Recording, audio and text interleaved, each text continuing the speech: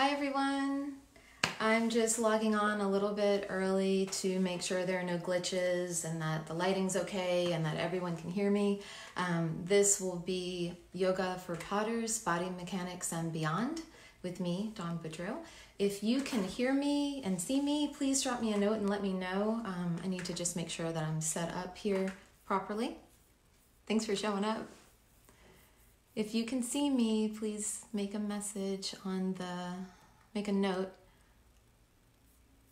on there. Let's see. Okay. All right, I'm seeing myself, and can you hear me out there?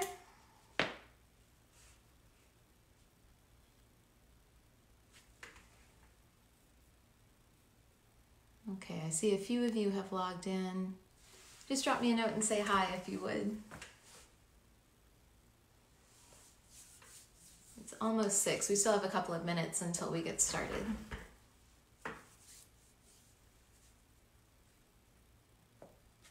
All right, let's see. I do see a comment. Hi from Boston. Hi, Jane. All right, very good. So you can hear me okay and see me okay?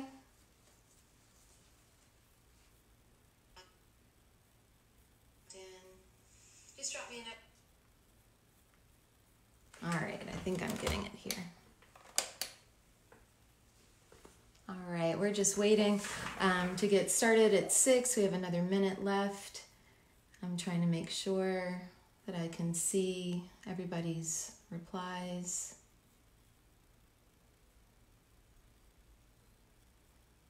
All right. Hi, everybody. So behind me, you'll see, while we're waiting, there's something for you to look at. This is a built-in bookcase, and it's got some of my pieces and some from friends of mine. This is a lovely avocado plant. I did a little live, I was practicing, and so I did a little live on how to do avocados. So, okay. So we are right around 6 o'clock, and I see a few people coming in. Haven't had anybody tell me if they can hear me yet, so I'm assuming you can, and we are going to get started. And so my name is Dawn Boudreaux, and I am really excited to be here today and chat with you all about body mechanics for potters.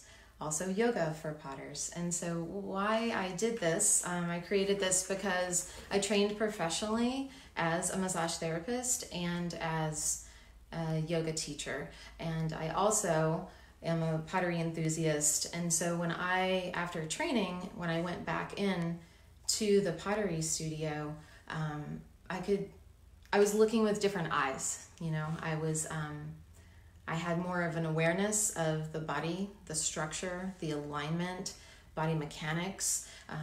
I noticed a difference in how I moved in the studio, and I also noticed how my classmates were moving as well. And when I started looking at it, I was noticing that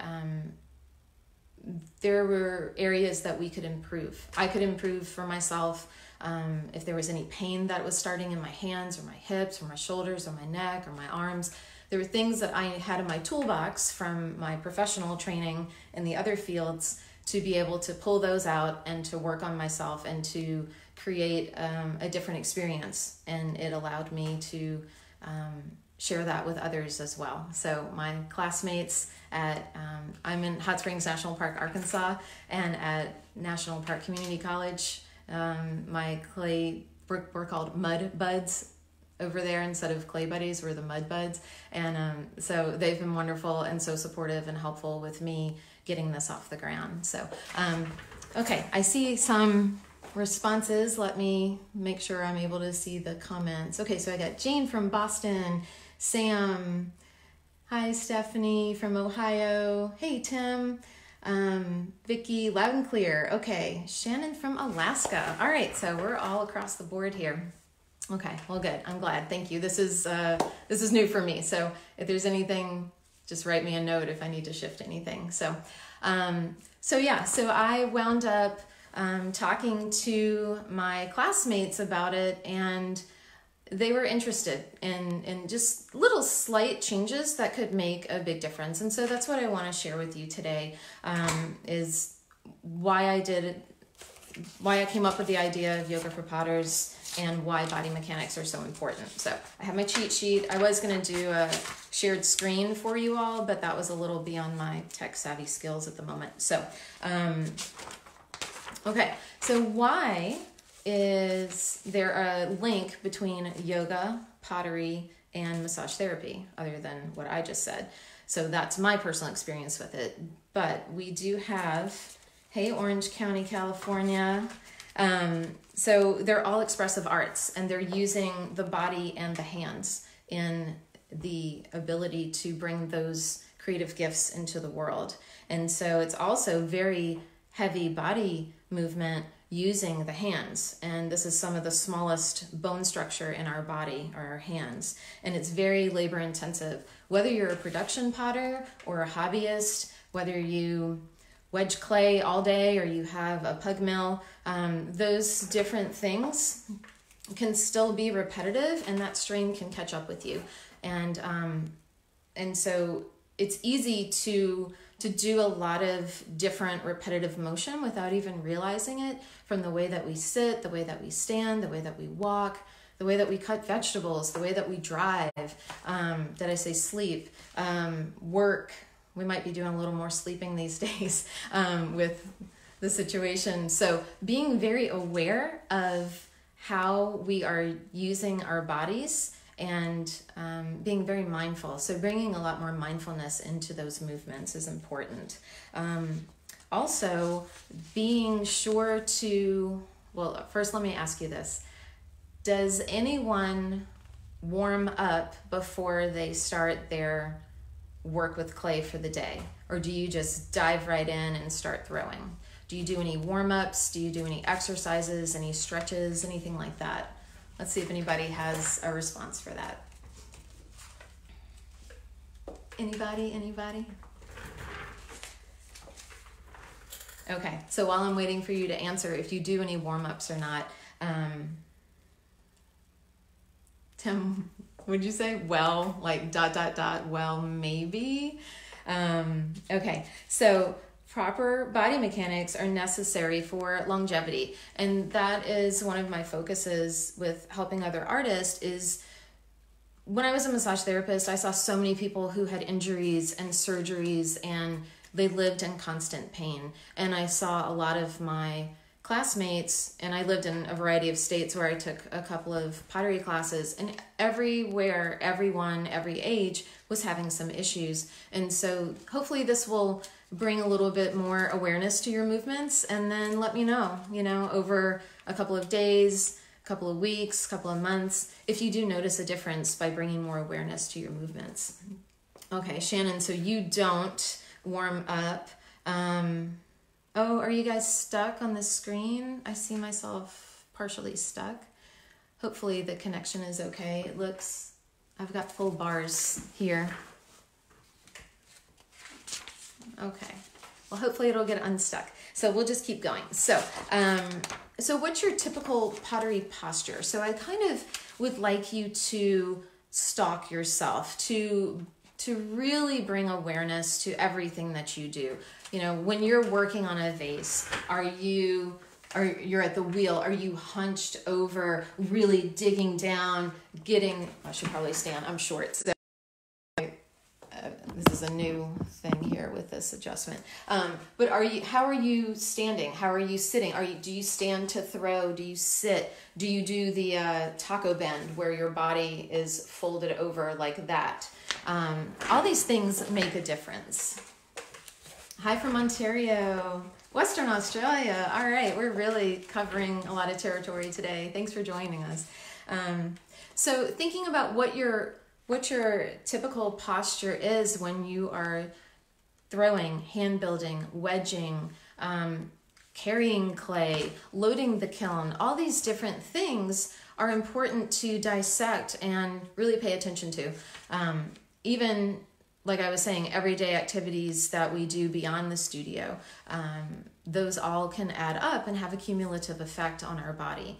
So being kind to our bread and butter, making sure that we are giving them the love that they need. Our hands are our best tools as potters, and it's really important to pay attention and to do what we can to make it a little bit easier for our body to function in its proper way. So there, the body is basically, it can be a well-oiled machine. And when I was a massage therapist, I would ask my clients, I would say, well, so you have a car. What do you do with your car when you get an oil change? Do you put orange juice in there? Do you put water? Do you put Coca-Cola? What is your approach to changing your oil? And they would look at me like I was crazy, and they would say, well, of course I would put oil in the car in the proper place. And I said, okay, well, exactly. And your car can't function well without those components in order. So same thing with our bodies. Fueling our bodies properly, moving our bodies properly, and caring for them. So let's see if there are any questions. Hi, Tammy. How are you? All right. So thinking about your typical posture, and then as we go through this discussion, see over time if you're sitting a little different, if you're moving a little different. And we're also going to do some modified yoga poses as well, so that they're very arm and hand and wrist friendly, so that you don't have to give up a yoga practice.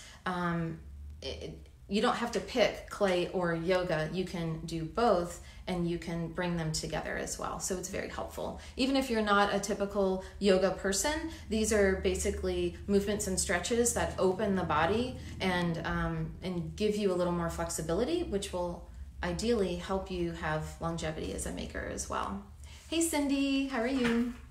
Okay, so basics of body mechanics, and like I said, increased mobility and longevity, which is also flexibility. So there's a saying that you are only as young as your spine is old. No, you're only as old as your spine is young. So, sorry, we can edit that part. But having the flexibility and that movement and that openness and that flow of your spine, instead of having tightness and soreness, that can make a really big difference. And it can improve our art if we are not worried about pain and we're not impinged when we are finding fluidity in our creativity. I think it can possibly make a big difference for you. So we're going to define body mechanics, and planes of movement are very important. And I'm not talking jet planes, because none of us are going anywhere right now. And we're also going to discuss larger muscle groups and repetitive strain injury, which I know is a very big concern for a lot of us, using our hands and losing use of our hands. That's a very big concern as well. Does anybody have any questions so far? I know we're only 10 minutes in. I've covered a bit of territory, but if you have any questions or anything in specific that you would like me to cover, let me know. So body mechanics, the traditional definition of it is the application of physical principles to achieve maximum efficiency and to limit risk of physical stress or injury to the practitioner. So that is alignment of the body, which is posture. That is balance between both sides. Are we leaning to one side or forward or back? And also coordinated movements when we're wedging, throwing, doing things like that. Hi from the White Mountains of New Hampshire. Tamara, I have a friend that lives in the White Mountains of New Hampshire. Maybe you guys know each other. Hey, Kevin, how are you? I know that guy. He's in my, if it's who I think it is, he's in the group with me in National Park. Okay, so when the body is well aligned, whether standing, sitting, or lying down, the strain on the joints, muscles, tendons, and ligaments is minimized. And that is our goal, is to minimize any strain to the body. So 3 anatomical planes of movement. I don't know if this is backwards for you or not, so the writing may be backwards, but at least you can see what I'm talking about. So when we talk about the planes, see this blue, It's like if you imagine like a sheet of glass through the body. So the sagittal suture we have on our heads here, the midline. So the sagittal is cutting through the body, and it separates the body from left to right. And that movement is forward movement. We want to keep that plane of glass straight. So you want to, when you move, so forward folds, walking, wedging, moving forward like that, those fall under this plane of movement. And then over here on this side, we have the frontal, we're not going to say coronal, that was unintentional for this time frame, but so the frontal one. So this one cuts the body from front to back. So it's coming through as if we had it through this area.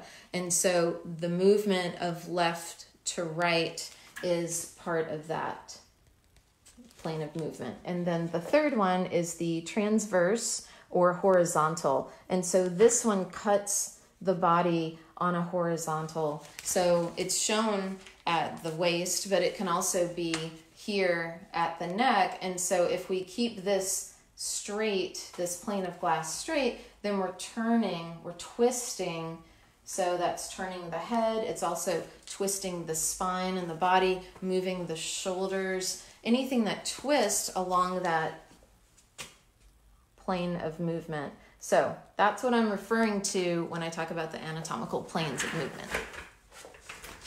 Let's see if there's any questions. Hi from Alexandria, Virginia. Hi, Jen. All right, tomorrow we'll talk later about who my friend is in New Hampshire. She's not a clay person though. Okay, so any other questions right now about the planes of movement? Does that make sense why that is important? And of course, those planes can be combined. And with our movements, we're not just walking forward, we're turning our heads, we're at the wheel, we're bending over, we're turning to look at our pots. Anything like that is incorporating this planes of movement. So, see if there's any questions right now. Okay. The anatomy of a clay athlete. I say that as potters, we are athletes. And the reason I say that is because we are doing, okay, here's the definition of an athlete. It's a person who is proficient in sports and other forms of physical exercise. Clay is very physically, it's intense. It can be very intense. It can be very gentle, but it can also at times be very intense. Those bags of clay or boxes of clay are very heavy. The wedging can really take a toll on our bodies, right? So there's a lot of physical exertion for extended periods of time. Most people that I've talked to, they don't warm up. They jump into their studio and they just hours, especially right now, right? We have a lot more time on our hands. And so a lot of people are in the studio, which is absolutely wonderful. And I would like to invite you to look at your how you're doing things in your studio. What is your efficiency, but also what is your body efficiency, not just your throwing time clay efficiency there. Very physically demanding, right, Jen? There was how many? 2 exclamation points on that. So it does. And if we want to do this for a very long time, we need to give our bodies a little bit of extra love. So one of the things when I was in massage school, so I'm 5'1", and I was working on clients from little kids all the way to, I had a hockey player as a client once, and I mean he was as tall as the doorway, and we were both like, how is this going to work? But what I did was, instead of just using my hands to work, I used the body mechanics that I'm going to share today, and it uses the larger muscle groups and bones in the body rather than the little ones. It comes from the hips, it comes from the legs, it comes from the bigger areas, so that you are not stressing your favorite tool, your hands and your wrist, more than you need to. So building yourself up, and one way to do that, to build strength, to open the body, to build muscle is also to do some yoga. So we'll get into those in a little bit. Okay, any other questions or comments right now? So another thing I have a question about is, does anyone take breaks? I know a lot of people, when they get in the studio, they just put their nose to the wheel and they just get going and they don't stop for hours on end. And I invite you to look at adding and building in some breaks. And I'll teach you a couple of things that are really easy to do. You don't even have to get off your chair if you don't want to. We'll do some chair yoga. I'll teach you some things against the wall. If your balance is a little iffy or you don't want to risk falling, then I have ideas and suggestions for things that are easy for anyone to do. If you can stand next to a wall and lean against a wall, then it can help you with your poses. And then over time, if you feel that your balance is better and stronger, you can move off the wall if you want to. But this is something that's why I say it's for everyone. You don't need to have experience with yoga. You don't need to have a yoga mat. You don't need to, I'm not even wearing yoga clothes right now. I'm wearing jeans because these are, well, they're stretchy jeans, so there's a little bit of movement more than regular jeans, but still it will, I think you'll see in just a little bit. We'll get to that. All right, let me see for some. Tim, you've got to wash your hands to eat candy. I wonder if you could figure out, I'm using your handy dandy trick about putting the box with clay and then having the tube and putting the phone on that. That's brilliant. Thank you. Maybe you could figure out a way to just like have some candy coming at you that way. Okay, Lisa, you take breaks. Great. Alexis, I take breaks to eat and stretch and clean my materials. Okay, very good. So you've got the stretching in there. Maybe you'll enjoy some of these additional poses I'm going to talk about here. Tammy, no, but my shoulder is killing me after sculpting for a week. Okay, so maybe we can get a little bit of relief with some of the things we're talking about here. And Jen, benefits of a community studio. Nothing is ever right at hand, so you end up taking breaks. Yeah, I do too. When I'm at the studio, I wind up walking and talking, and I wind up on the other side quite a bit. So, so that's good, and also a little distracting, right?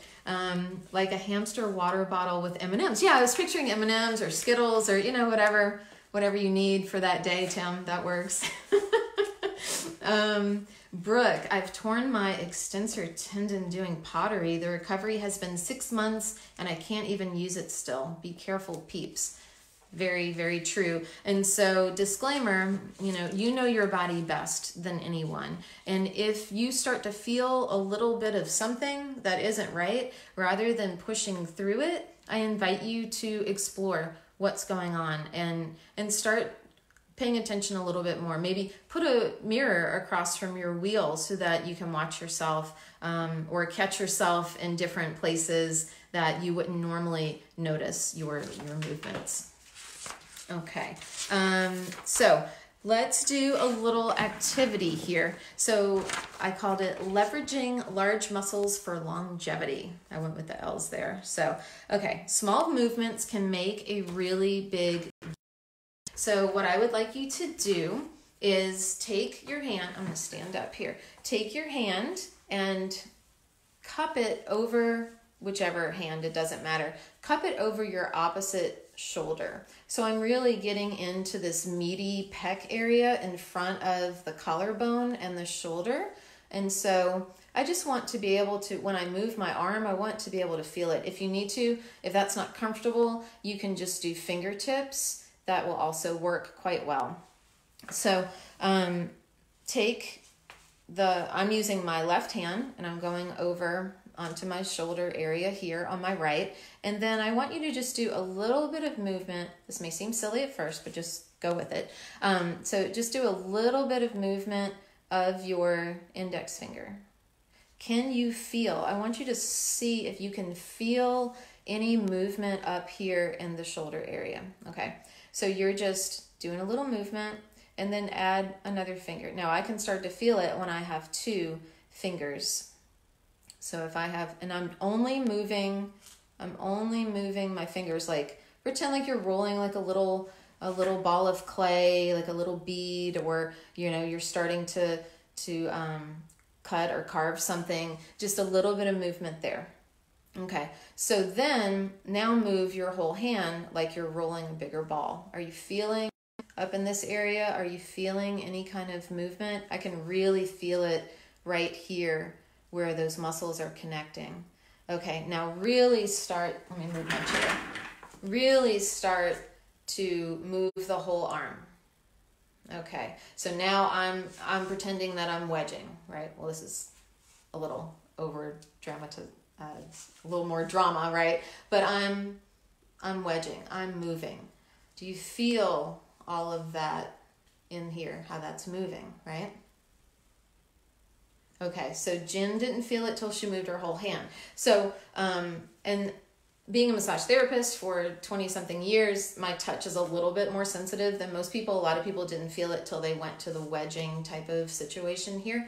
So pretend, and you're just moving your arm, right? You're only moving your arm and your hand, not the rest of your body at this point. So you feel it a lot in this area. Now, what I invite you to do, let me see. This is where it's going to get a little tricky. I'm going to back this up so that hopefully you can see more movement. Can you see? Okay, so if I am wedging just with my arms, and that's what a lot of people do. They'll stand and they'll wedge and they'll move, right? But I invite you to do what we call the Tai Chi stance. So in Tai Chi, you're standing and you have your hip width apart, and then you want to take one foot forward and then I take one back. So then I've got this little, I can do this little dance, right? I have this little play.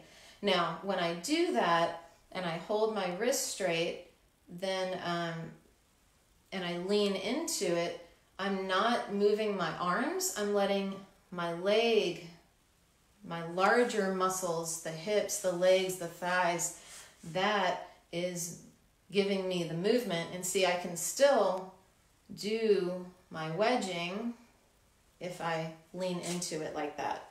Does that make sense? All right, any questions on that? So that's what I find really can make a difference with wedging. And that way you're not overdoing these muscles. It's like a swimmer. When they utilize these muscles over and over and over, it'll start to wear it out. And just like Jen and other people, you know, we can really injure our shoulder areas. And and I'm going to show you a photo of why there's so much intricate nature going on in here with muscles and bones and tendons and ligaments.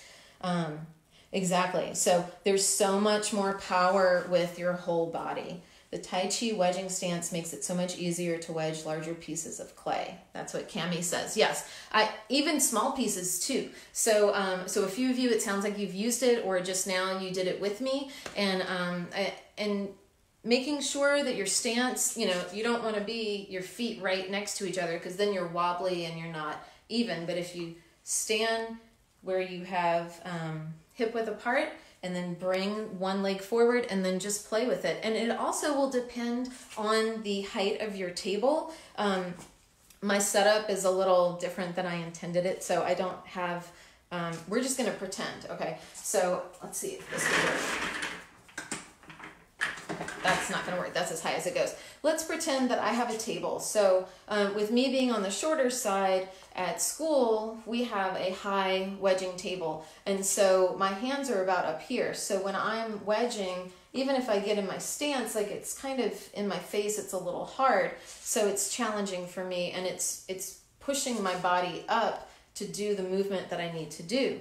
Ideally, if I had a studio at home, then I would be able to make my table height what I need it to be. And going back to a massage therapy reference, you can, at a workshop, you could always tell whose table was mine because mine was the shortest one. But what you do is you want your table, so when you're standing there, you want to move your wrist, flex your wrist here, and where this levels off, where your hands are flat, then that's ideal for your tabletop. So if this is where mine is, that's very different than at school where it's a lot higher. So if I get into my stance and I come down to it, then I've got that movement. Then I can really get into it more without stressing my upper body as much. Let's check the comments on that. Anybody have any questions on that Tai Chi stance? Do you need to see it again? I'm just gonna grab a quick sip of water right here.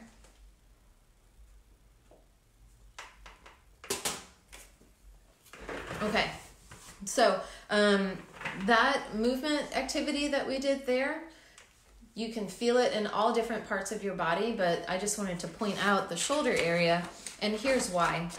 A lot of people are familiar with repetitive strain injuries like carpal tunnel or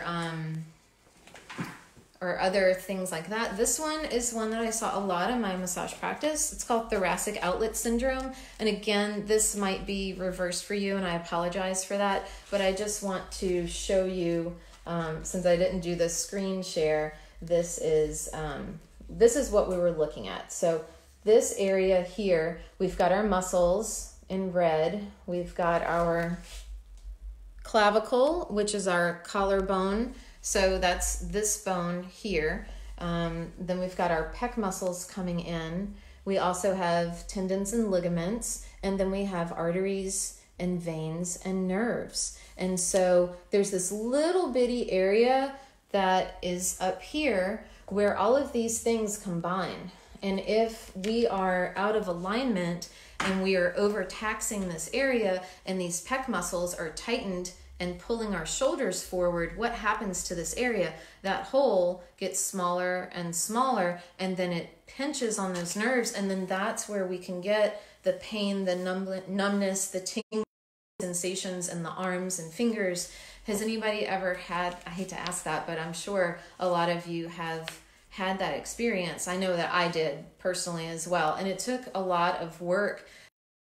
At first, people would think, oh, my back hurts, my neck is sore, to massage my back. And that's actually one of the worst things you can do for your pec muscles, because the opposite muscles are on the back. So if you are opening and releasing the back, which feels really good, but when those muscles are relaxed, they lengthen more. And so what happens when those back muscles are lengthened, then these are still tight, and this just pulls tighter and tighter and tighter. So we're hunched. We're already hunched. We're driving hunched. We're doing computer work. We're doing a lot of different things that have our bodies in reading, cooking.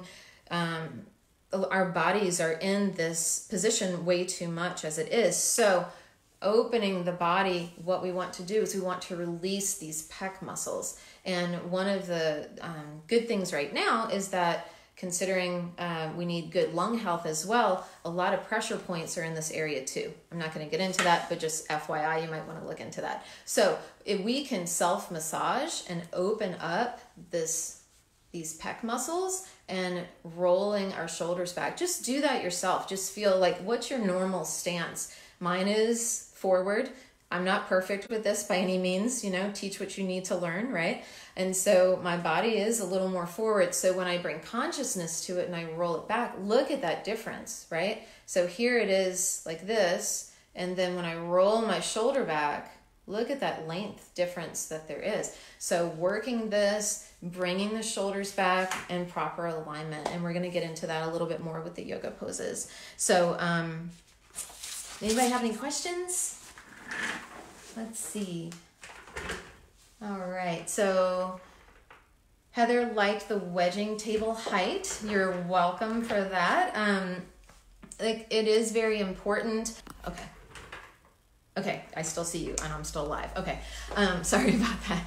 So yes, and the wedging table, think about if you're building your own wedging table at home or even at a studio, if you need it to be mobile and you put those casters on, that's going to add a few inches of height for you. Also, what shoes do you normally wear?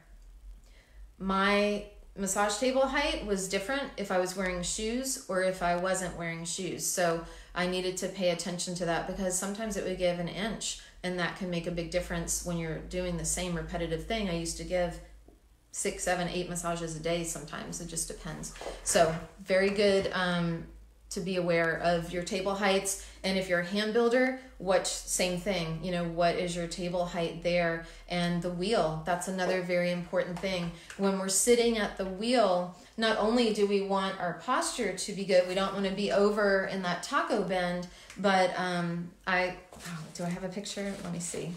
I didn't,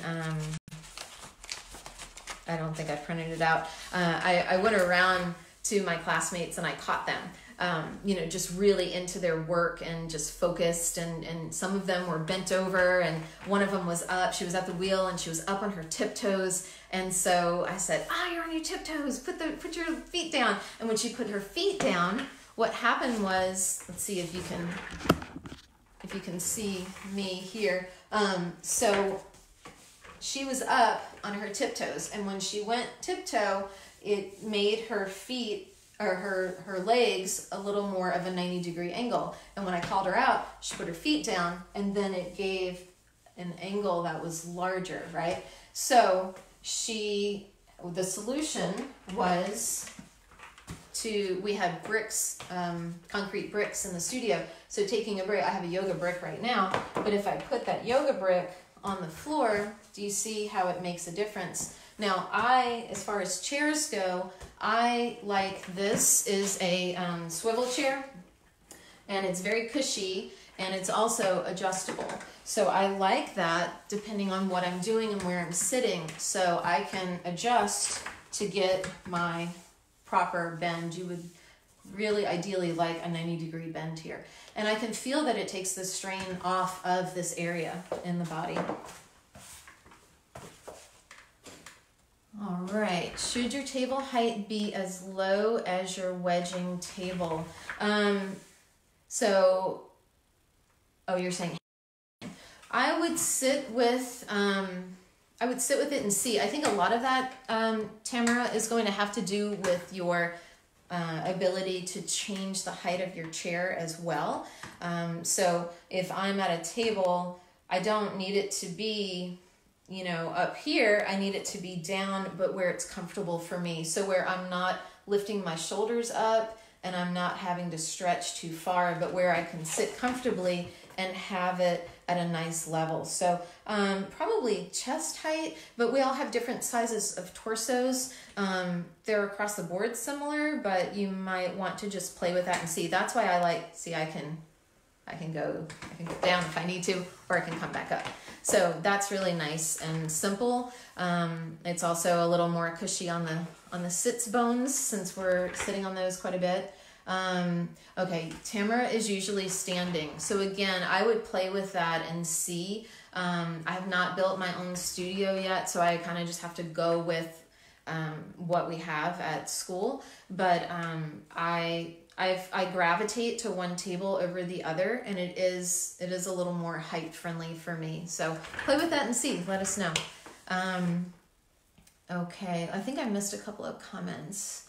Vicky had thoracic outlet syndrome, and is that de Quervain's here? So de Quervain's, I had that too. That's terrible. So when you take your thumb and you put it in and then you bend, this is an excruciating pain.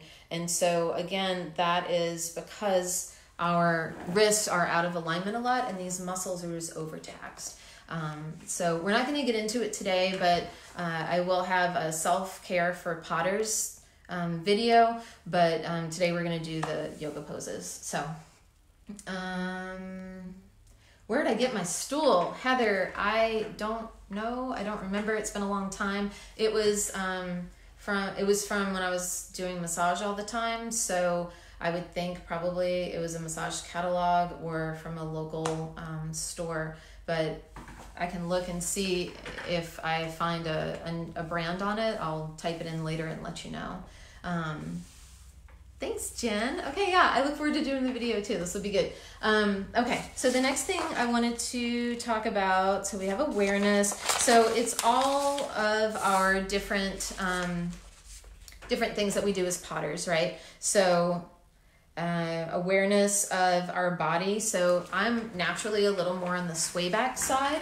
So I have to really pay attention to that. Now, the health of your back is also having strong abs. So quarantine 15, watch out.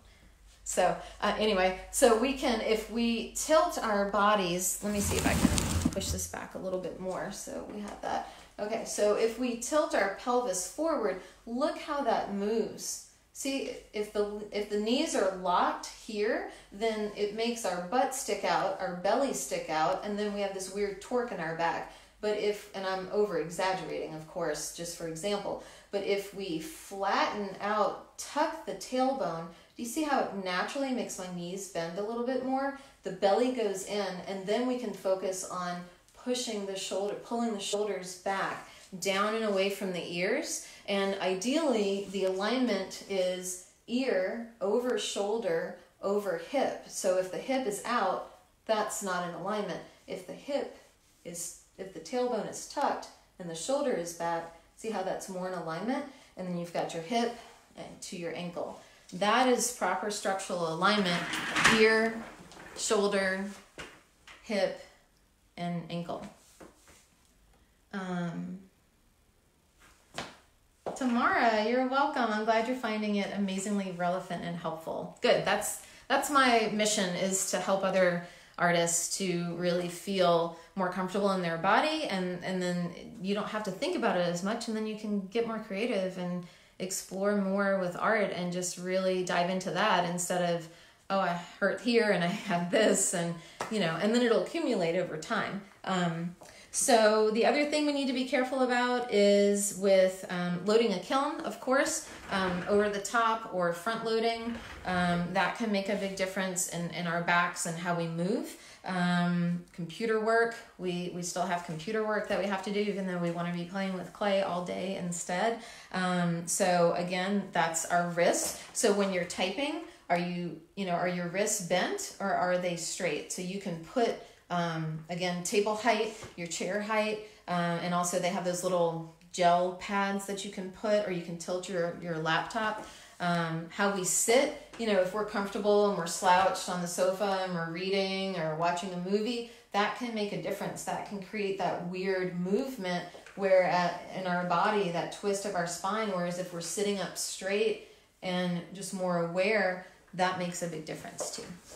And sleeping. Sleeping is a really big thing. We do it for many hours, possibly more hours right now than typical. So one thing to keep in mind is, when are you a side sleeper? Are you a back sleeper? Are you a belly sleeper? All of those do different things to the body when we are relaxed and we're not as conscious, but we can do a couple of props to make us more in alignment while we're sleeping. So if you're a back sleeper and you're flat, if you're completely flat, that can torque the back. But if you roll up, you have a pillow, or you could roll up a blanket. I just happen to have my yoga mat here. You could put your yoga mat underneath your knees. I don't know if I can demonstrate this. So it would be under your knees. So it would give a little bit of a tilt, and it would help the pelvis to be in a better alignment while you sleep. If you're a side sleeper, you've probably heard about putting pillows between your knees. And what that does is, instead of the knees collapsing and the hip being being like off kilter, it'll adjust it. It'll give it a little bit of space, and then it'll help to keep that width apart, like the width of your knees. It's hard to explain. I had a visual, but I can't show you right now. So, but I think you know what I mean. Oh, here we go. I printed it out. So when you're sleeping, you ideally want to put, something under the knees going across this way so that you're supporting that. And then when you're sleeping, you want to put something again between your knees, because see how it tapers down? If you put something between the knees, it'll open it up a little bit more. So that will help.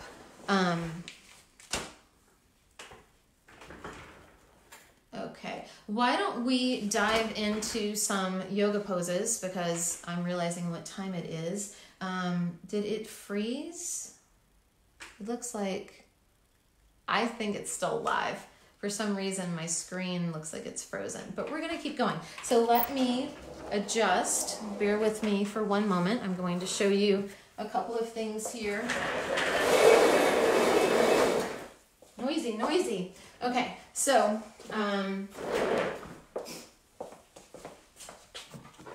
this is the tricky part, but okay. So hopefully, can you see my feet? I think you can. And then I need to have a mirror so that I can ensure that we're doing proper alignment there. Okay, so one of the things that I wanted to show you was that you can modify some yoga poses. And one of the ways of doing that is against the wall and also in the doorway. So let's start with the doorway first. Hopefully the lighting will be okay. It's all makeshift, so all right, we'll see. So standing in the doorway, it does look frozen, but we're gonna keep going.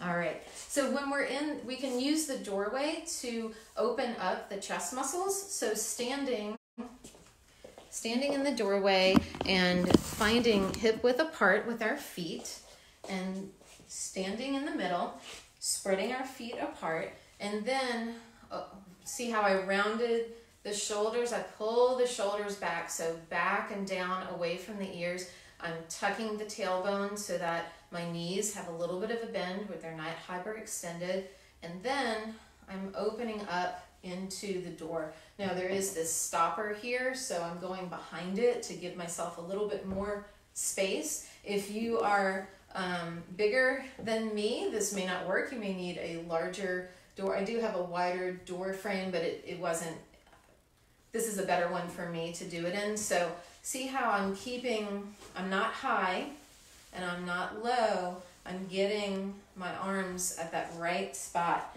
And so what I'm going to do, my hands are free. My forearms, there's no pressure there. If you do have trouble with your elbows, be careful with this. But what I'm doing is I'm putting my pressure out, straight out. So I'm pushing in to the wall, into the door. And so breathing and exhaling, pushing out. And what that's doing is I can feel all of this opening, right?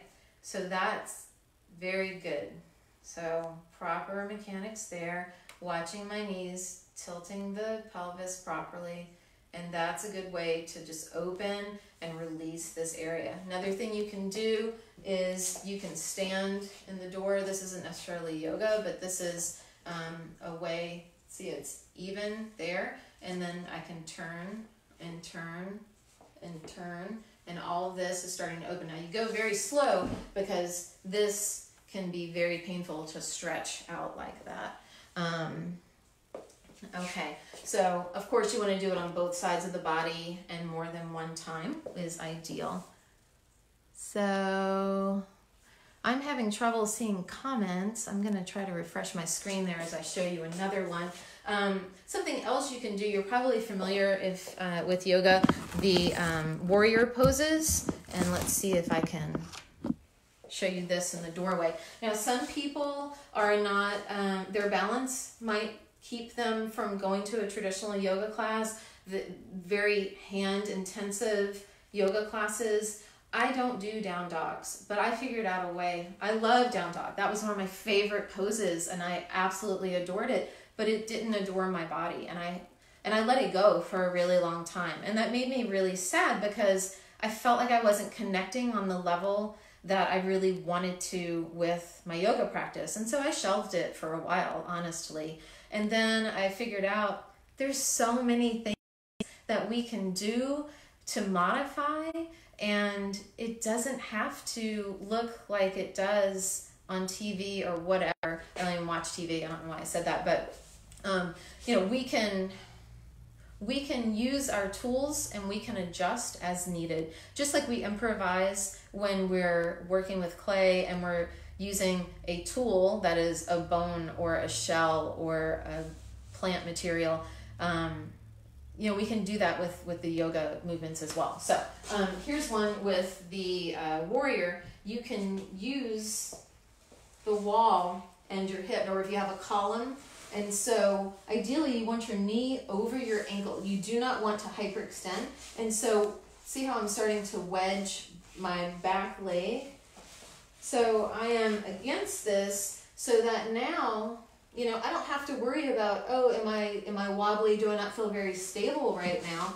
I am getting down into a pose and I'm safe. I'm on the wall. If I need to, I can hold onto the wall, or I can use that just with my legs, and then I can go into my pose, right?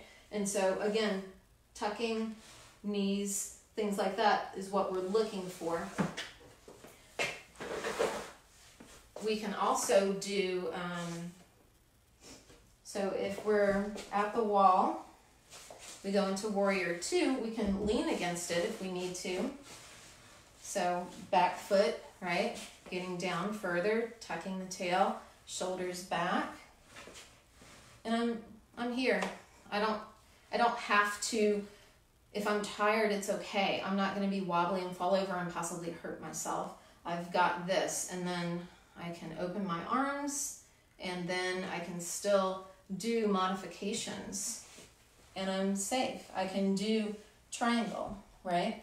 So, and then with triangle, a lot of people are like this, then we can use that wall and we can really open up, open the chest, reach out strong, reach out high, and we can relax into triangle. When you're standing and you're doing triangle, you can't relax into it as much as you might want to. So again, doing both sides of the body. What else did I want to show you? Oh, you could do even a forward, I don't think it's centered. You could do a forward bend. You can have your feet wedged on either side. And when we bend, we want to hinge from the hips. We don't want to bend like this. We want our knees slightly bent. We want to hinge from the hips. And then we can just hang. And we can allow our head, right? Allow our head to hang down, and we can relax into that as well. And then other things on the wall, let's see if I've got, is this making sense? I hope it's still going. It shows live, but my screen is frozen. I'll have to look for comments in a minute. Okay, so over here against the wall, I think you can see my feet. So what I'm going to do is a version of plank and also a version of down dog. So I'm stepping against the wall. Sorry about that. Okay, I think this will be good. So I'm stepping against the wall. Right now I don't want to put my elbow under my shoulder, because when I move back, it will go at an angle. So I am starting a little lower, and plank is where you're normally on your hands on the ground and your back is at an angle. You're almost in an L shape. But what we're going to do is use the forearms.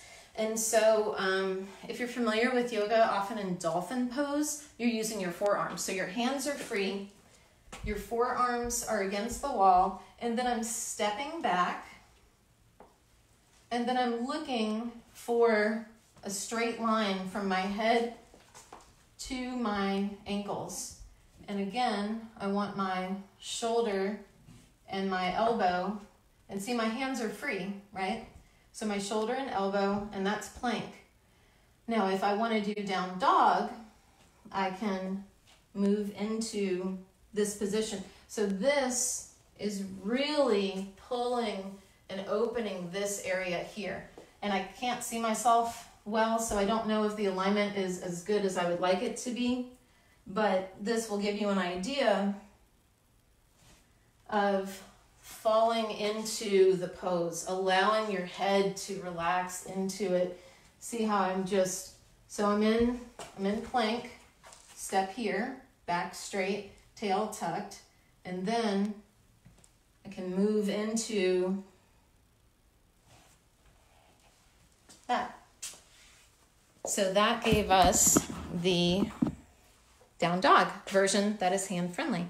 I'm having trouble seeing comments. Let's see. I don't know why I can't see your comments. Okay. You can see me. You can see my feet. Okay. Oh, wait. I can hear myself. I don't want to hear myself. Sorry. All of a sudden, we're getting a little glitchy at the end. I'm still live. Stomach sleepers.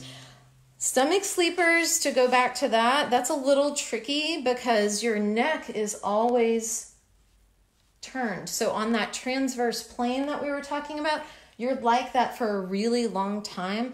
I find that very tricky. I think you would have to have a really good pillow and maybe prop and adjust yourself well on that one. What about stomach sleep? You're still going. You're live. You could see my feet. Okay. Why does that make my upper trap scream? Okay. So Tamara, that's what I was saying, like easing into things, being very careful, knowing your own body. I've been practicing yoga for 30 years. I might not do it every day, but I can still drop into some deeper poses. And I'm kind of going a little fast right now with this, but I do plan on doing some videos that are very slow, very descriptive, and focusing on different parts of the body. So that'll be at a later time. Thank you. You're welcome, Jen. All right.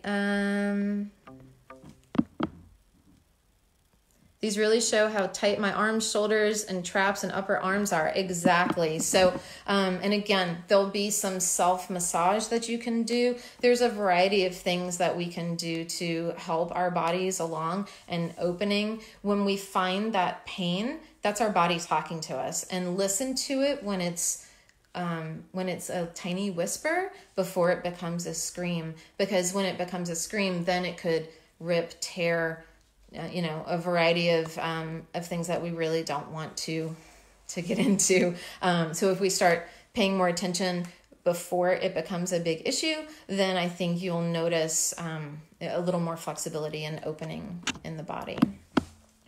Good information. Thank you. You're so welcome. Okay. I hate they only caught the last half, but I'm looking forward to the replay. Hey, Stace. All right.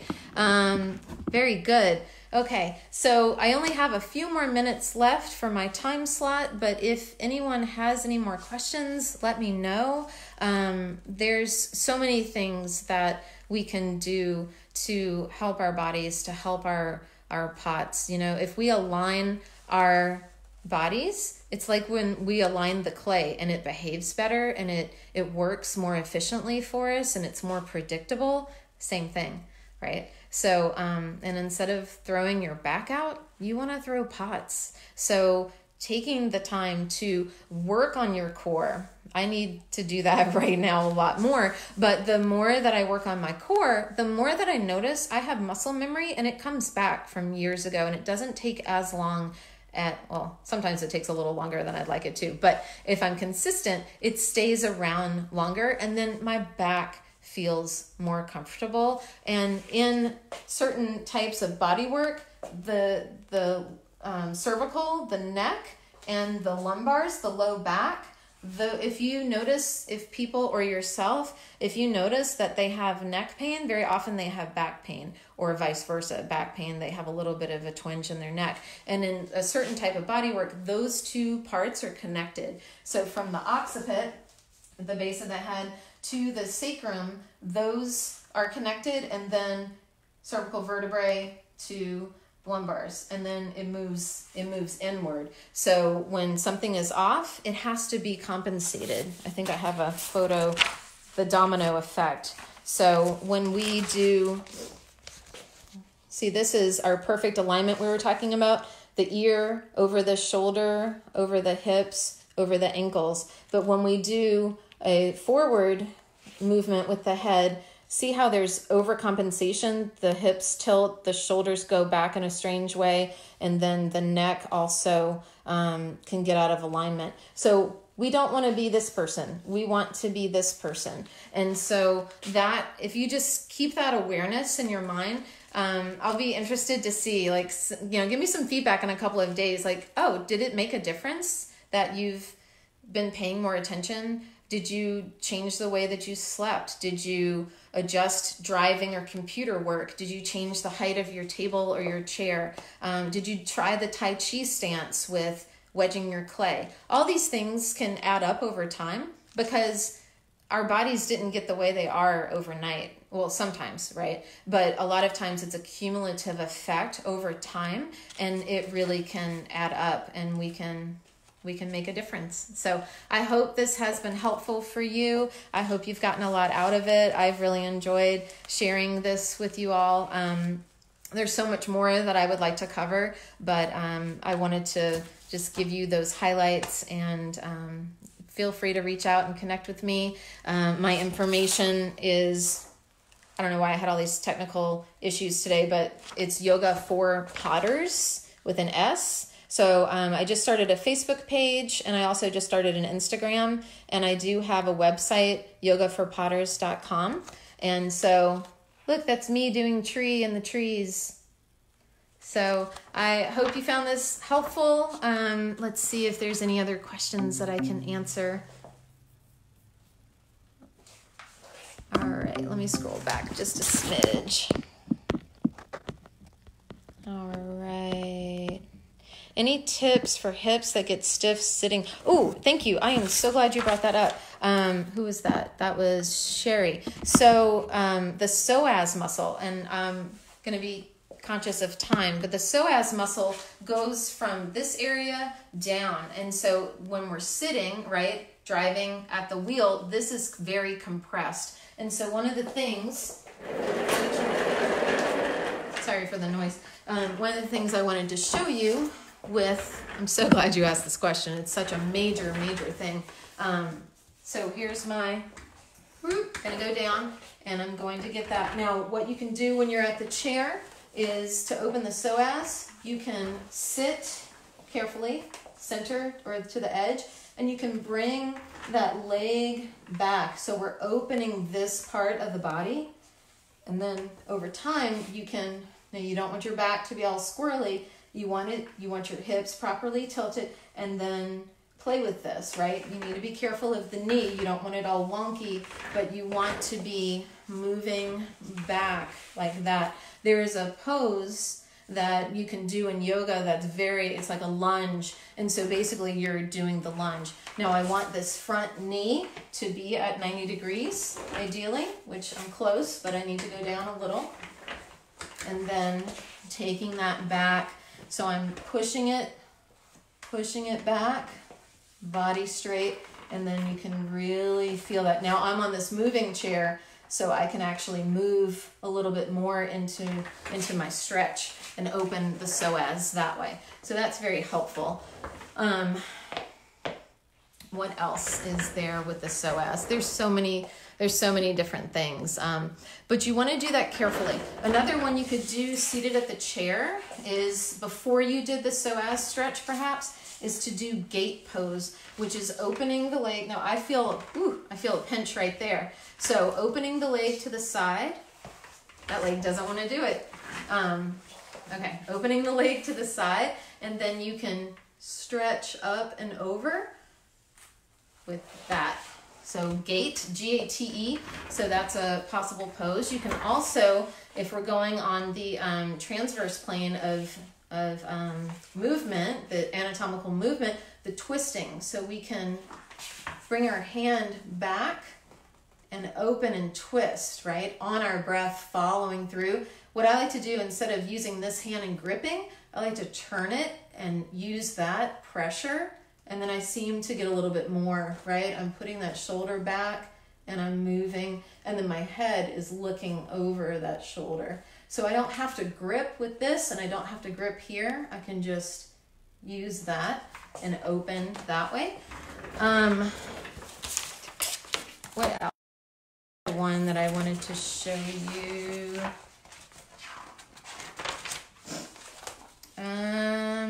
You can also do cat-cow, which is usually on your hands and knees, but you can open the body and then rounded open, rounded, open. So following your breath. Of course, you would go a lot slower than that. I'm just at the end, so I'm going a little faster. We also did all the wall support and the doorway support. And mountain pose is the one where you're standing and you're in proper alignment with ears over shoulders, over hips, over ankles. Let's see if there are any other questions. Okay. Tight hips, yes. Any knee tips at the wheel? Heather, explain that a little bit more. Do you mean like how to keep your knees at 90 degrees? That's where you want to put, instead of tiptoes or too low, you want to put a block so that you do have that. And of course the adjustable chair as well. Oh, look at all these thank yous. You're so welcome. You're so welcome. Thanks for being here. All right.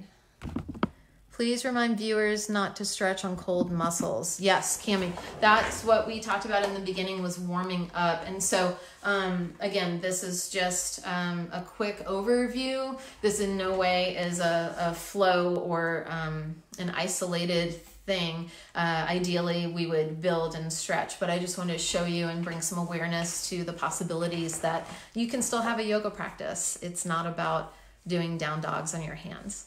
So.